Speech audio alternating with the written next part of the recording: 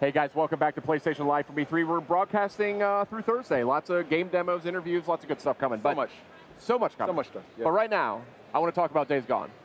So welcome, John, and whoever you are. What's your name again? That's I forgot. Jeff Ross. Jeff. Sorry about John and that. Jeff. I think I did the same thing last year, didn't I? I think you did. Come on, Sid. I'm a mess. I'm a disaster up here. All right, look. Right there. Days Gone. Right, it's right there. I have no excuse, do I? Look, Days Gone. Big presence in last night's PlayStation E3 showcase. Really, really cool sequence there. I mean, it was creepy. It was violent, very violent. Yeah. It showed a lot of sort of situational kind of, using the environment and the freakers that we see kind of to the advantage of the player. Yeah. So tell me what went into that. Well, so the biggest thing that we really wanted to do this year was sort of show a more intimate part of Deacon's life. So last year, it was the Horde, which is hundreds and hundreds of freakers, all sort of massed together, and you saw how Deacon had to struggle to just stay alive. And this year, we wanted to show off more of the open world and this thing that we're calling our dynamic open world systems. And what that really means is you can use the freakers themselves against other enemies, like the Marauders that you see on the Media Showcase demo last night. Right. Yeah. Actually, I have a question about the freakers because with other games, survival games, like this, for instance, The Last of Us, the clickers had this thing where they couldn't see you, but they could hear you. What is it that triggers the freakers? Oh yeah. Well, it's an interesting question, and for anybody who gets a chance to see our alternate demo that we're demonstrating in the theater today or online when it gets posted, is that the time of day kind of drives the density of the freakers and the humans when they're out, but also the weather. So when it's snowing, it's going to kind of blind everybody at a distance. When it's raining, it's going to dampen the sound. So when the player learns these, he's going to be able to use that kind of context as he's going to play that as part of his strategy for how he approaches any encounter.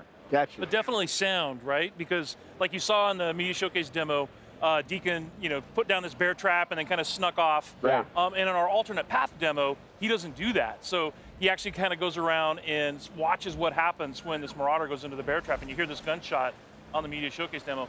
If you look at our alternate path footage, you'll see that one of the Marauders actually shoots the other Marauder in the head because he's making too much noise. Oh wow! Right. So yeah. So it's a pretty harsh world, but that sound traveled, and sound is something that can be really, really dangerous. Gotcha. That's very interesting. That's very interesting. Yeah, I did notice once the bear trap was down and the guy stepped in it, you saw the freakers running. Yeah. It's like they heard it screaming. You heard them screaming. This is looking good. I didn't see all of this footage. I was kind of a little distracted last night during the showcase, but. One of the things I really like about this game is it's, we see a lot of open world games out there. It's certainly like a popular genre, but this one, the feel of it is different. It feels more improvisational, I think is the word I'm going for. Absolutely. Our crafting system, I mean, it's really inspired by, kind of the do-it-yourself mentality where, we all feel thrilled when we make a repair to our car or our house with duct tape and a couple of loose screws, and we feel really good about it. That's Deacon. He's making use of everything he can find in the environment, and they have to scavenge and search for things and employ them in really clever ways. And he has to do it. He has to do it to survive. So like you see right here, this is the same clothesline that Deacon ran into, and in this demo, the runners aren't chasing him. So basically, he has the opportunity to see the ambush before it happens, goes around it, comes up behind them, and takes those guys out from behind. Right. So that's to your point. And then he strangles them with their own clothesline too. Yeah, exactly. So he makes use of the whole buffalo. And it's a dynamic event that can happen.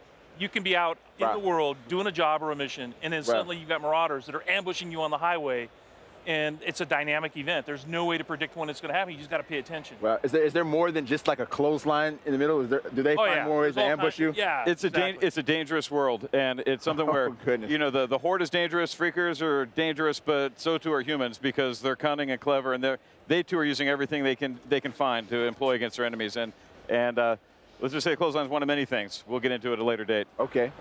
Now tell me a little bit about, maybe a little bit of the backstory about why these freakers are being hung up like this. Is that like a defense mechanism? Is it absolutely. Yeah, so what they do is we call it the meat wall. And what they'll do is, like in this case, they have a bear trap under this dead freaker corpse. And what they'll do is they'll put a trap under it, and then as other freakers are attracted to the meat, they're all hungry all the time. That's what happens, evidently, if you become a freaker. But they hang up the meat walls again. It's kind of like a wall to protect the encampment. So you can always tell when you're coming close to a Marauder camp because you'll run into these kinds of traps. Yeah, they had all kinds of defenses too. I mean, the first thing Deacon did was trip over that little thing in the tin cans. And that's what drew the first guy out, which is why he'd think on his toes, scramble for a bush, and then wait, and then kill the guy when he came by. Right. And again, in the alternate path that we're showing, it's something where if the players are thoughtful and if they take time, they don't just rush into things, they're going to be able to employ a different analysis of the terrain. They're going to be able to look for these things and see them. And that's how he sees a clothesline.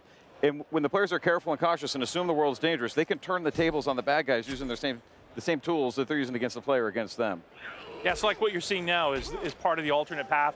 Changed up the time of day, changed up the weather. Okay, I was going to say, I didn't remember this from the show. Exactly, Yeah. because it's colder now, more freakers are coming out, so freakers are stronger when it's cold out. So you really got to be careful when it's snowing. Also, the bike handles differently. It's like if you'd seen the earlier part when Deacon's trying to ride his bike through the snow, it's very, very different. Oh, this is really cool. I didn't realize. Interesting. So here's your meat wall, right? The meat wall there. Yeah.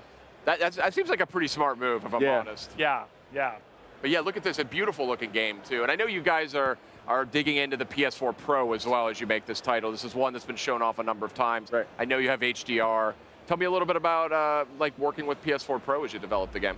Well, the biggest thing is just the resolution. So dynamic 4K, and if you get a chance to see this thing on a 4K monitor and HDR, you know, and HDR is honestly to me the most impressive thing because it really sort of simulates what the human eye can see. The gamut of colors is just amazing. So watching it in 4K HDR is something you have to do. It's beautiful enough without 4K, and then you add that to the mix, and it's mind-blowing. Yeah. Right. You know, one thing that stands out to me about Days Gone, you know, amongst the other undead games out there, is that you can get so many zombies on the screen in this thing, or freakers on the screen at once. So can you tell us a little bit about how you guys went about making that happen and just getting so many freakers on the screen at one time? Was that a technical feat for you guys? Oh, absolutely. So we have a really, really talented team. Some of our engineers and artists and designers and audio and everything, but I think we have like, you know, we have this one engineer that's literally been, I've been at Sony Ben for 20 years.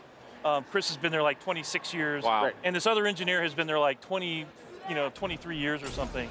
And he does all of our physics. And he really worked hard to make sure that we could have as many freakers on the screen as we can. And you know, last year's demo was no joke. Right. We had 300 active on screen at once. Wow. And you know, the overall horde for the sawmill, we were managing something like, how many did you say it was? Killed 1,000. It was 1,000 freakers. Yeah. Whoa. And then 300 more showed up at the end too. So. Yeah. So it's pretty impressive. So we're even impressed by it. What do you do when you're confronted by that many freakers and in this game? I mean, we saw last year's demo. I'm not sure that ended so well. That seemed like a pretty desperate ending. Yeah. But what do you do? What could be an effective technique for getting out of that? Weaponize them, like we saw in the demo, them, right? Where Yeah. you know, so that wasn't actually a horde; it was a swarm, a smaller. Okay. One in this E3's demos. Yeah, in this year's E3 demo. So it's something where you can even weaponize the larger horde as well. But it's something where, yeah, it's a threat to you. But if you're smart and you don't just rush into everything, you can stop and contemplate how you can utilize every weapon and every enemy and the environment against each other as part of your tool set.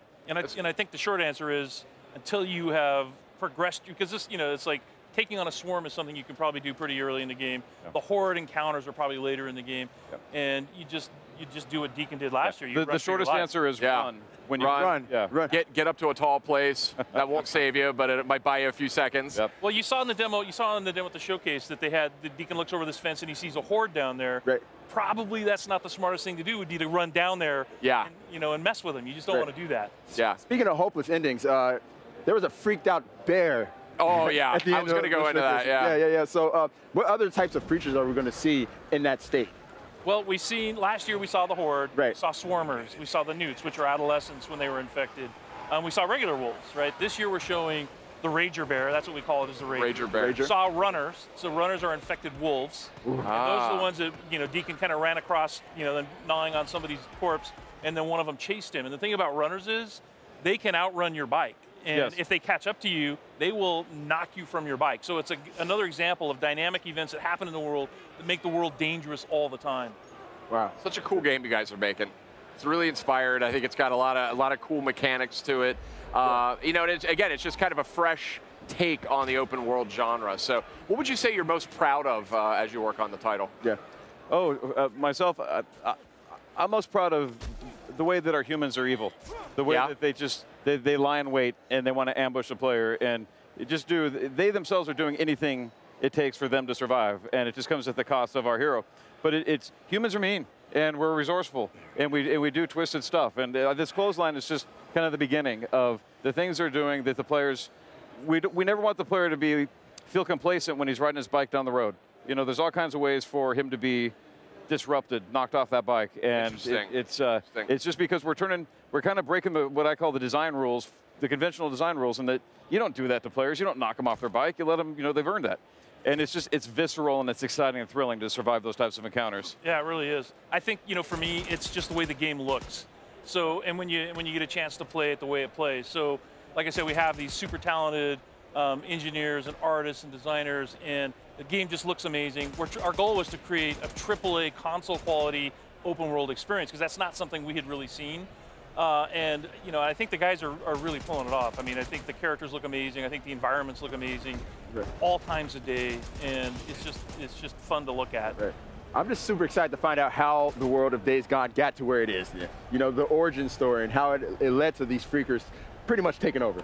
Yeah. Yeah. Yeah. Good stuff, guys. Days Gone coming out on PS4. Do you guys have a release time frame yet?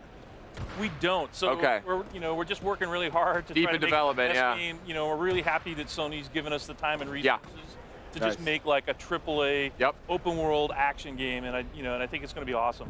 I agree with you. I think it looks fantastic. So thanks for coming by, showing off the latest. That alternate playthrough was very interesting. I didn't realize it could go in so many different directions. But coming up next on PlayStation Live from E3, we've got a lot more. We got game demos, interviews, all kinds of good stuff. So stay with us. PlayStation